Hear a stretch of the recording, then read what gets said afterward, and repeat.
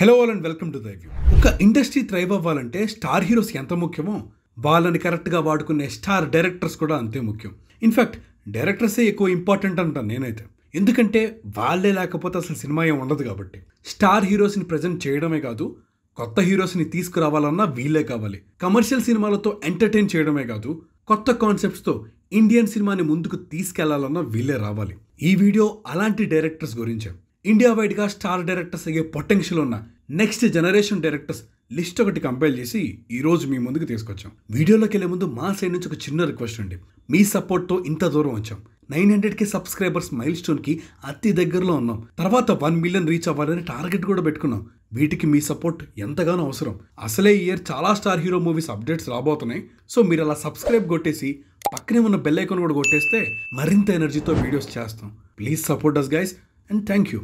ఇంకా వీడియోలోకి వచ్చేస్తే Vivek Athreya, one of the most promising directors in Telugu film industry right now. In fact డ్రామాని బాగా తీయగలిగే ప్రెజెంట్ తెలుగు డైరెక్టర్స్లో ఈయన కూడా ఒకళ్ళు. మెంటల్ మధ్యలో మూవీతో ఎక్సలెంట్ డెబ్యూ ఇచ్చిన ఈయన బ్రోచేవారు ఎవరురా అండ్ అంటే సుందరానికి మూవీస్తో మన అందరికీ దగ్గరైపోయారు. నెక్స్ట్ నాని గారితో సరిపోతా శనివారం మూవీతో మళ్ళీ మనల్ని ఎంటర్టైన్ చేయడానికి సిద్ధమయ్యారు. స్ట్రాంగ్ డ్రామా మాత్రమే కాదు, మంచి కామెడీ అండ్ కొత్త కాన్సెప్ట్స్ని కూడా భలే తీస్తారైనా. Definitely one of my favourite Telugu directors right now. Prashanth Neel. Just imagine, ఒక పక్క షారుఖ్ ఖాన్ మూవీ అందరూ ఎక్స్పెక్టేషన్స్తో ఉన్నారు, ఇంకొక వైపు అసలు హీరో ఎవరో తెలియదు, డైరెక్టర్ ఎవరో కూడా తెలియదు. లిమిటెడ్ స్క్రీన్స్లో 2018లో KGF అనే సినిమా రిలీజ్ అయింది. రిజల్ట్ ఏంటో మీ అందరికీ తెలిసిందేగా. దెబ్బకి బాలీవుడ్ మొత్తం షేక్ అయిపోయింది. ఆ రేంజ్లో వేవ్స్ క్రియేట్ చేశారు ప్రశాంత్ నీల్.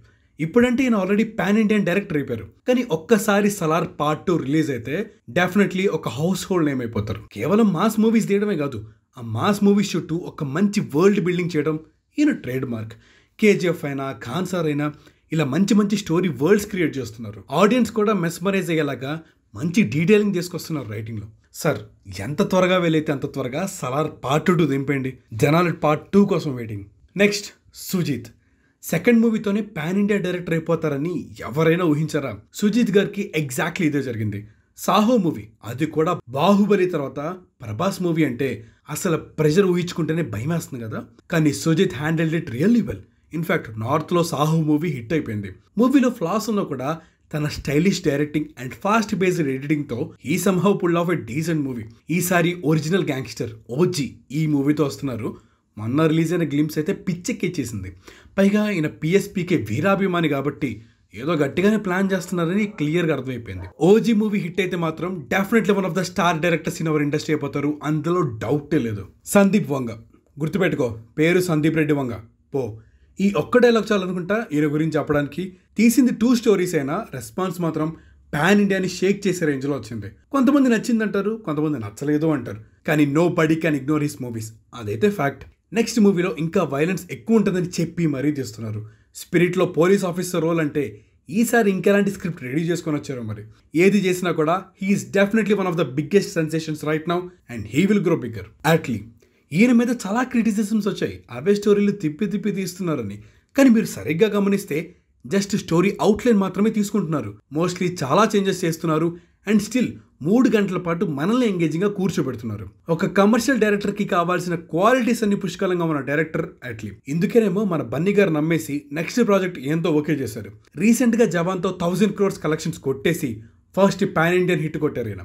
అదే ఫ్లోలో అల్లు అర్జున్ లాంటి పాన్ ఇండియా స్టార్తో ఒక సినిమా పడితే 1000 కోట్లు పెట్టడం పెద్ద కష్టమేం కాదు. So let's see what the future has. Next one Rishabh Shetty. అసలు రాజమౌళి గారే షేక్ అయిపోయేలాగా సినిమా తీశారంటే దానికి చాలా టాలెంట్ కావాలి. అది రిషబ్ గారి దగ్గర పుష్కలంగా ఉంది. జస్ట్ 20 to 25 crores తీసిన సినిమా ఆల్మోస్ట్ 500 crores కలెక్ట్ చేసిందంటే అక్కడే అర్థం చేసుకోవాలి ఏ రేంజ్ ఫెనామినా క్రియేట్ చేసిందో. కానీ ఈ మూవీ ఒకటే కాదు, ఈయన ఫస్ట్ మూవీ ఫ్లాప్ అయినా కూడా తర్వాత కిరిక్ పార్టీతో పెద్ద హిట్ కొట్టారు. అలానే సర్కారీ హిరియా ప్రాథమిక శాలే మూవీతో ఒక మంచి సినిమా మన ముందుకు తీసుకొచ్చారు. తర్వాత 4 మూవీస్కి ప్రొడ్యూసర్గా చేసి అప్పుడు కాంతారా చేశారు. ఇంత జర్నీ అండ్ ఇంత కష్టం ఉంది కాబట్టే ఫైనల్ అవుట్పుట్ ఆ లెవెల్లో ఉంది. నెక్స్ట్ కాంతారా చాప్టర్ 1తో ప్రీక్వెల్ రాబోతున్నారు అండ్ మంచి బజ్ కూడా క్రియేట్ చేసింది ఆల్రెడీ. లెట్స్ సీ ఎలా ఉండబోతుందో. ప్రశాంత్ వర్మ.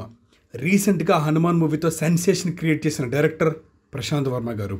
డెబ్యూ మూవీ ఆతోనే ఒక మంచి సైకలాజికల్ డ్రామా కాన్సెప్ట్తో తన అరైవల్ అనౌన్స్ చేసుకున్నారు. తర్వాత కల్కి అండ్ జాంబిరెడ్డి లాంటి డిఫరెంట్ అటెంప్ట్స్ కూడా చేశారు. ఇక ఫైనల్గా హనుమాన్ మూవీతో మొత్తం షేక్ ఆడించారు. లిటరల్లీ చాలా మందికి వారం రోజుల దాకా టికెట్సే దొరకలేదు. ఇంకా మీరే అర్థం చేసుకోవచ్చు ఆ ఇంపాక్ట్ ఏ రేంజ్ ఉందో. కానీ ఈయన అక్కడితో ఆగిపోలేదు. పీవీసీయూ అని ఈయనే ఓన్ సినిమాటిక్ యూనివర్స్ కూడా ప్లాన్ చేసుకున్నారు. మొత్తం 7 సూపర్ హీరోస్ ఉంటారని, అందరూ కలిసి ఏదో పెద్ద ప్రాబ్లం సాల్వ్ చేయబోతున్నారని చెప్పారు. ఎగ్జాక్ట్ స్టోరీ లైన్ ఏంటో మనకు తెలియదు కానీ డెఫినెట్లీ ఒక అదిరిపోయే బిగినింగ్ అయితే దొరికింది. జై హనుమాన్ ప్రీ ప్రొడక్షన్ వర్క్స్ కూడా స్టార్ట్ చేశారు. ఏనైతే ఇప్పట్లో ఆగేలా లేరు, మంచి ప్లానింగ్తో దిగారు. Definitely one of the most exciting Telugu directors right now. Lokesh Kanagaraj. Lokesh cinematic universe అంటే one of the most exciting projects అయిపోయింది. ఖైదీతో మొదలైన ఈ universe Vikram and Leo మూవీస్తో continue అయింది. ఈసారి కొంచెం టైం తీసుకొని విక్రమ్ 2 అండ్ ఖైదీ 2 చేస్తా అన్నారు. సో ఈ యూనివర్స్ అయితే మంచిగానే షేప్ అప్ అయింది. పైగా లియో తర్వాత గ్యాప్లో రజనీకాంత్ గారితో ఒక మూవీ చేస్తా అన్నారు. ఇది ఎల్సీయూ లింకా లేకపోతే కొత్త స్టోరీయో తెలీదు. ఈదో వే ఒక మంచి ఎగ్జైటింగ్ లైనప్ అయితే దొరికింది. అండ్ రోలెక్స్ స్టాండ్ అలోన్ కోసం అందరం ఎంతగానో వెయిట్ చేస్తున్నాం. ఇలా next generation star directors Lokesh గారికి స్పెషల్ ప్లేస్ అవ్వబోతుంది. Nelson, one of the క్వోకియెస్ట్ film maker in India right now. కొలమావు కోకిల మూవీతో థ్రిల్లర్ని కామెడీని మిక్స్ చేసి ఒక యూనిక్ మూవీ ప్రజెంట్ చేశారు. డాక్టర్ మూవీతో పెద్ద హిట్ కొట్టేశారు. ఇన్ఫాక్ట్ బీస్ట్ మూవీకి ఈయన డైరెక్షన్ చేస్తున్నారంటే దానివల్లే చాలా హైప్ వచ్చేసింది. ఈవెన్ దో ఆ మూవీ ఎక్స్పెక్టేషన్స్కి తగ్గట్టు లేకపోయినా కూడా జైలర్తో స్ట్రాంగ్ కంబ్యాక్ ఇచ్చారు. ఇక నెక్స్ట్ జైలర్ 2 కూడా తీస్తామని చెప్పారు. ఇంకా అఫీషియల్ న్యూస్ అయితే రాలేదు. ఇదో వే one of the most exciting డైరెక్టర్స్లో ఈయన తప్పకుండా ఉంటారు. Moving on to next one, Hemant Rao. Kannada industry నుండి బయటకు వచ్చిన మరొక ఎక్సలెంట్ డైరెక్టర్. సప్తసాగర దాచే ఎల్లో మూవీతో మనందరినీ ఎమోషనల్ చేసేశారు. కానీ మీలో ఎంతమందికి తెలుసు ఈయన అందాదున్ మూవీకి రైటర్గా వర్క్ చేశారని? అలాంటి థ్రిల్లర్సే కాదు, సప్తసాగర లాంటి లవ్ స్టోరీస్ కూడా రాయగలను అని ప్రూవ్ చేసుకున్నారు ఈయన. ఈ మూవీస్లో ఉన్న ఎమోషన్సే కాదు, క్లైమాక్స్లో వచ్చే యాక్షన్ సీన్స్ కూడా అంతే ఇష్టం నాకు. ఇన్ఫ్యాక్ట్ ఇవి చూసాకే he should direct an action movie అని అనిపించింది నాకు. అంత బాగా తీశారు. ఫ్యూచర్లో ఇంకా పెద్ద మైల్ స్టోన్స్ రీచ్ అవబోతారు అనడంలో డౌట్ ఏం లేదు. తరుణ్ భాస్కర్ పెళ్లి చూపులు మూవీతో వన్ ఆఫ్ ది బెస్ట్ డెబ్యూస్ ఇచ్చారు. ఈ నగరానికి ఏమైందితో యూత్ అందరూ మర్చిపోలేని కల్ట్ ఫిల్మ్ దింపారు. రీసెంట్గా వచ్చిన కీడాకలతో జాన్రా చేంజ్ చేసి ఒక క్వర్కీ క్రైమ్ కామెడీ తీశారు. ఇలా ప్రతి సినిమాకి తనని తాను రీఇన్వెంట్ చేసుకుంటూ వెళ్తున్నారు తరుణ్ భాస్కర్ గారు. నెక్స్ట్ మూవీ విజయ్ దేవరకొండ కాంబినేషన్లో అన్నారు కాబట్టి డెఫినెట్లీ ఇంకొక మంచి మూవీ రాబోతుందని అనిపిస్తుంది. Very excited for his future lineup. So అదండి వీడియో. ఒక హ్యాపీ థింగ్ ఏంటంటే ఈ లిస్ట్లో చాలామంది తెలుగు డైరెక్టర్స్, మన డైరెక్టర్స్ ఉన్నారు. మన ఇండస్ట్రీ నుంచి ఇంతమంది కొత్త టాలెంట్ రావడం definitely great thing for Telugu cinema.